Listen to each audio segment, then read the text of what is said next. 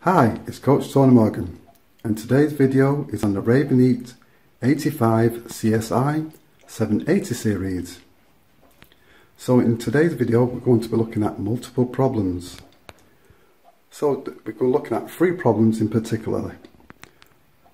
The first one is on the central heating side, the second one is on the hot water side, and the third one is to do with over-expanding.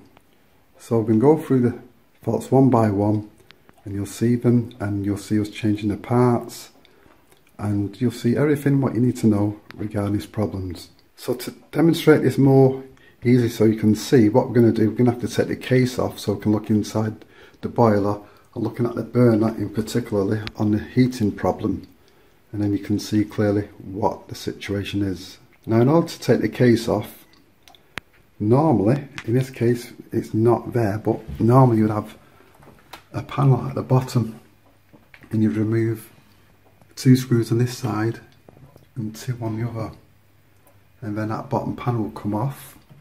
And then what you'd also have, you'd also have screws at the top, at the back there. Same on the other side. Remove them, and then you would take the whole panel off in one go. But in this case, the bottom panel is missing. Incidentally, on the data plate, it's on the inside of the casing here, so that's where you get the information from.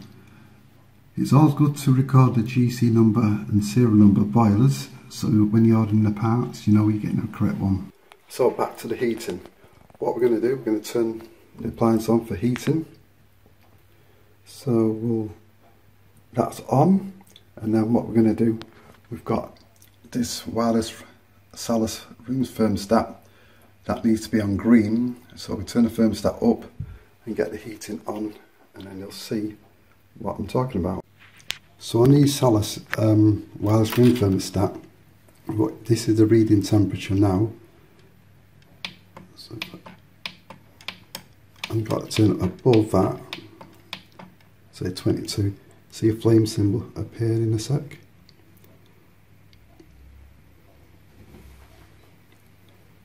Take a look at it. There we go. So that's the flame symbol. Hear the boiler fire up now. Hear the click. So the boiler's activated. So now you can see the flame picture. Now what happens after a short while, the flame is up like that, not a problem.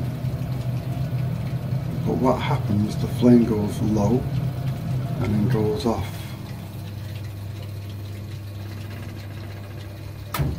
See that? It went off. So this is what's happening in central heating. It'll come back on now. See it fire back up. The flame's high. Now I want you to listen carefully as well, because it's going to repeat it, but you'll hear the fan stop. So listen very carefully.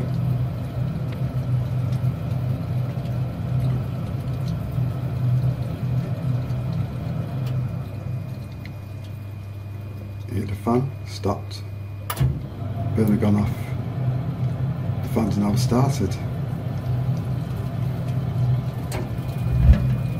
So it's just repeating that behaviour. So that's the problem. So if you know what that problem is, put me a comment below, see if you got it right. So if you want to find the answer about that fault, just click on the link below, and then you can discover the full answer on what we did. So you know what to do, click on the link below and you can find out more.